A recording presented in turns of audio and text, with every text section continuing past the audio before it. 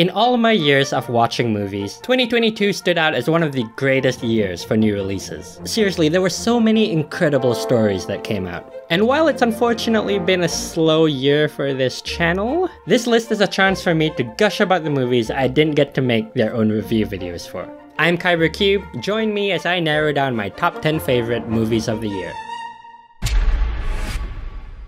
You ready for this? Never.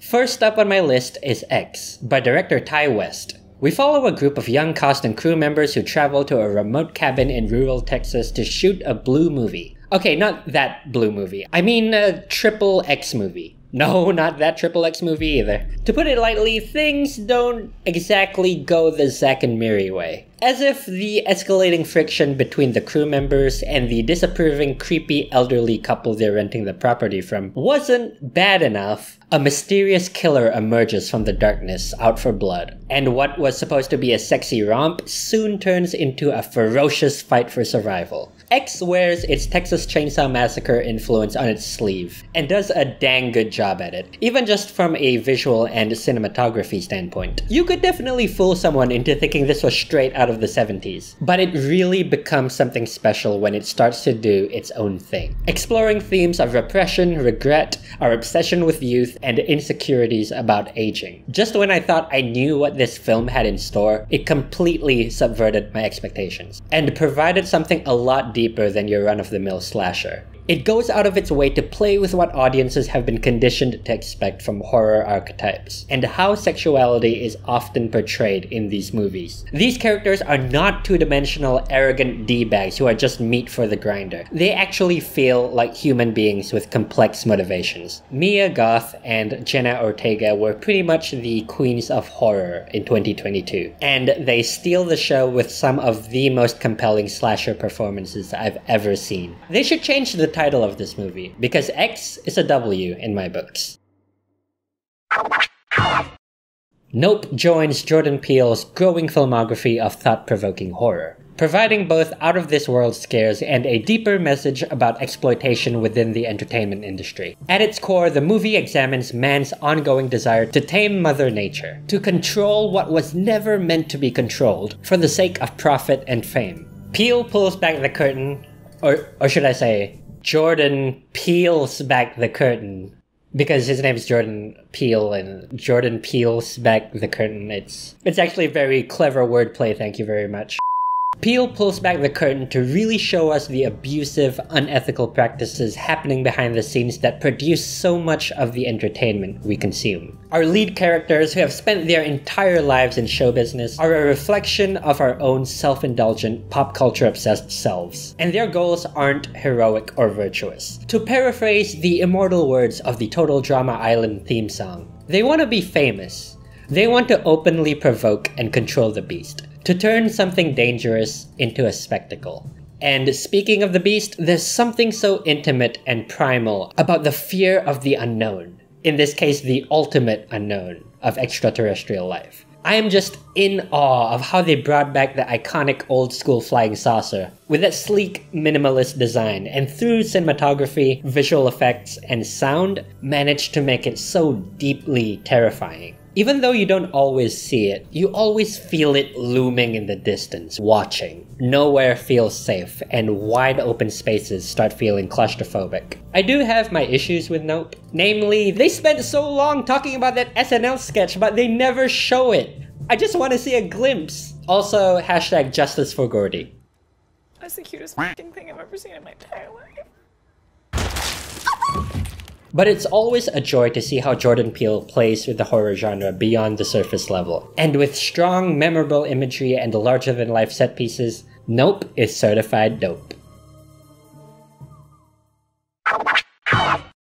Top Gun Maverick may have been delayed more years than Tom Cruise has Rows of Teeth, but it's one of those sequels that adheres to what made the first installment so great, yet still zooms past and overtakes it in every way. The flight scenes are incredibly fast yet easy to follow, the characters, both new and returning, are memorable enough, and it builds up on the emotional aftermath of the 80s classic in a very meaningful way. It sticks to the original formula very closely, even down to the gratuitous shirtless volleyball scene, but ups the ante all the way to the climax, which is the ultimate Death Star trench run with the most glorious heart-pounding aerial combat ever put to film. While this fresh-faced squadron can be a bit one-note, with new characters very blatantly filling the archetypal roles from the first Top Gun, the film makes up for it with the tense dynamic between Maverick and Miles Teller's Rooster, the son of Maverick's late best friend and radar intercept officer Goose, who died while flying an operation with him. And as you can imagine, there's a lot of emotional baggage there to unpack. And we get to see both actors at the top of their game navigating this extremely volatile relationship. Top Gun Maverick is a high-flying blockbuster in every sense of the word. It soars to the top and sticks the landing. It would be hard to outdo this one. But if they ever try doing another movie featuring Rooster's son and they need another bird-themed call sign, might I suggest Little Bustard? No one can craft tension and family drama quite like director Asghar Farhadi can, and we see him return to what he does best in his latest film, A Hero. We follow Rahim, a man on parole who gets his hands on a lost handbag full of gold coins, and despite being deep in debt, he eventually decides to return it to its owner. News spreads of his kind deed, and Rahim is like, "Would you look at that? They now see me as a hero." It's not long before holes in his story start to open up and rumors circulate about the validity of his account. The road to hell is paved with good intentions, and he and his loved ones are forced to sink to new lows, to deceive, just to prove themselves. Farhadi explores the dangers of the court of public opinion, and the ripple effect of the lies we tell ourselves. There's never an easy black and white choice in this film. There are very stark ethical and personal ramifications whether the characters choose to tell the absolute truth or choose to lie. And every decision accumulates to a point that it becomes a question of where you put your foot down and draw the line. It's also a film about second chances. Are people ready to accept that this man is really leaving his shady past behind? Or is he really not to be trusted? With masterful dramatic performances and tension that never stops building, A Hero keeps you guessing and keeps you in a chokehold until it's over. It's always a massive undertaking for movies to continue without their stars, and we've had productions forced to deal with the tragic departures of their main actors before. But in my opinion, none has ever done it as well as Wakanda Forever has. 2018's Black Panther was a cultural touchstone, and we all felt the loss of Chadwick Boseman, but not as much as his friends and co-stars have. And to see them channel that heartbreak in this sequel is such a cathartic experience, and his legacy is never at any moment left behind or forgotten in this movie. With Wakanda still dealing with the sudden passing of their king, we get to see how different people process grief differently. Some turn to religion, some have to get away to fall apart, some continue fighting to honor what they've lost, and some bury themselves in their work. A lot of the conflict here is very much internal. But this MCU entry also introduces another mystical kingdom in the form of Talokan, with its own rich history, culture, and goals, with Wakanda being caught in the crossfire. We witness Shuri having to step up and take the reins as Black Panther, and confront her anger and guilt to learn what it truly means to become a leader. But we also get to see the same struggle with Namor, who very quickly becomes one of the most compelling antagonists we've had in the Marvel Universe. Wakanda Forever is a fittingly dark and emotional next chapter in the Black Panther story. And despite the cast and crew having to fight an uphill battle to carry on without their T'Challa, they created a moving tribute and satisfying sequel that doesn't disappoint.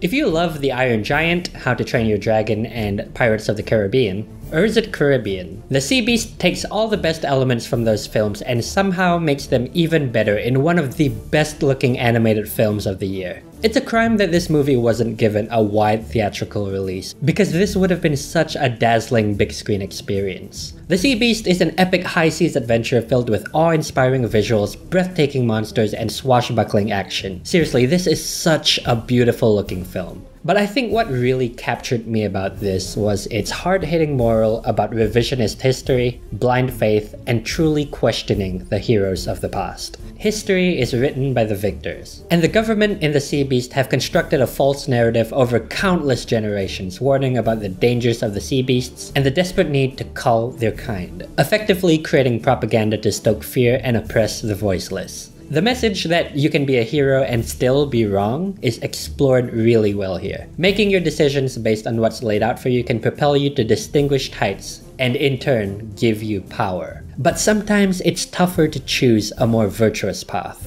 Things aren't so black and white in the real world, and the film shows us how difficult it is to leave behind everything you've believed in your whole life. And that the older you are, the more uncompromising you might be in abandoning tradition and accepting new things. The feeling of familiarity with the Sea Beast is inescapable, but it's still a dang good watch. They recently announced a sequel, and I'd be keen to sail with the crew of the Inevitable again.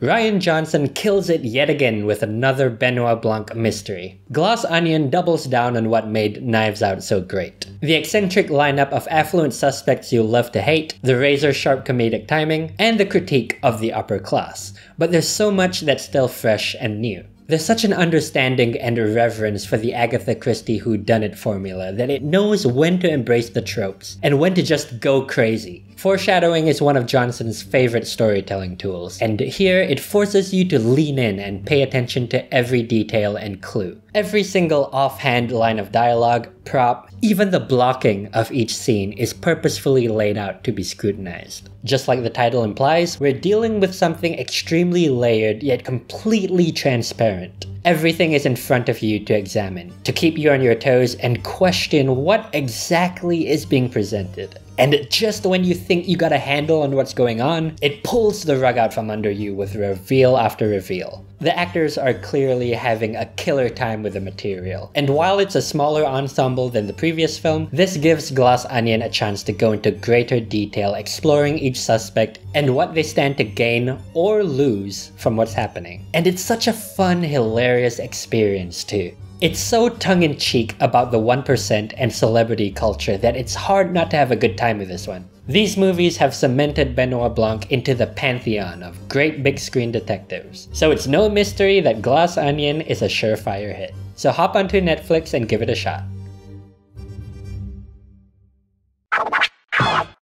I don't think I've ever been as hyped for a boy band concert as I was when I watched Turning Red. I'm really digging how the CG animation industry has been growing out of the hyperreal and entering a more stylized and cartoony phase. And this rings true with the more exaggerated anime-inspired character designs and expressions in Domee Shi's directorial debut. This visual direction really accentuates the heightened emotions of this teenage coming-of-age comedy about growing up and the discomfort and uncertainty that comes with it. Pixar is no stranger to coming-of-age stories, and I can't blame anyone who draws a parallel between Turning Red and 2021's Luca, with both films centering on characters who have to accept this creature inside of them that was once thought to be something to be ashamed of and hidden from the outside world. Turning Red presents itself through the lens of a different cultural perspective, something Domee Shi excelled at with her short film Bao. This reflects a shift within Pixar to represent more diverse voices and stories. But we also see the animation powerhouse push themselves again to tackle a very sensitive taboo taboo topic of a young girl going through puberty and dealing with the changes her body experiences,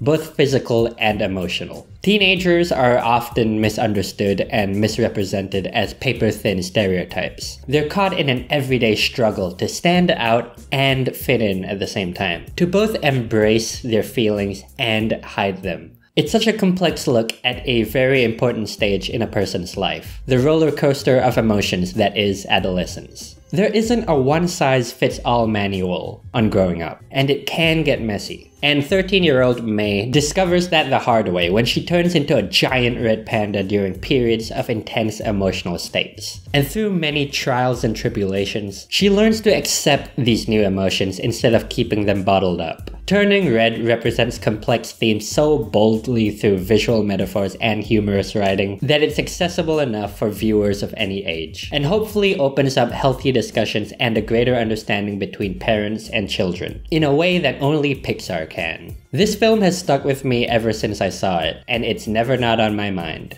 Oh my, oh my. I can't believe I wrote that. Hello, Pinocchio. Nose is growing a mile a minute, dude.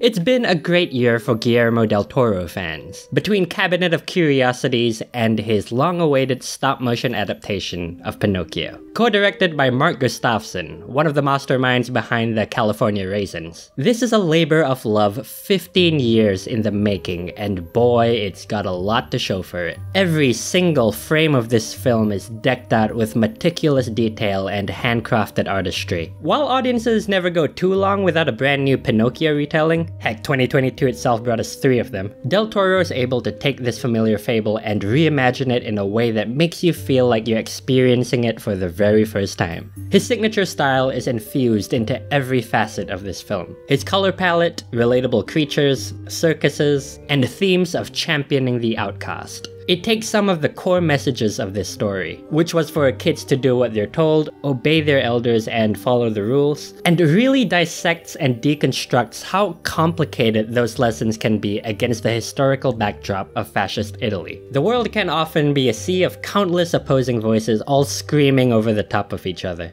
and that can be confusing for so many people growing up. This film really talks about the importance of staying true to yourself, and that sometimes breaking the rules of society and authority is something that has to be done to fight against injustice and to save the ones you love. There are very strong parallels between Pinocchio and Frankenstein's monster. We have an inanimate object being given both the blessing and curse of life, and thrust into a world that fears and doesn't understand him. Except that in Pinocchio's case, he doesn't end up drowning a little girl.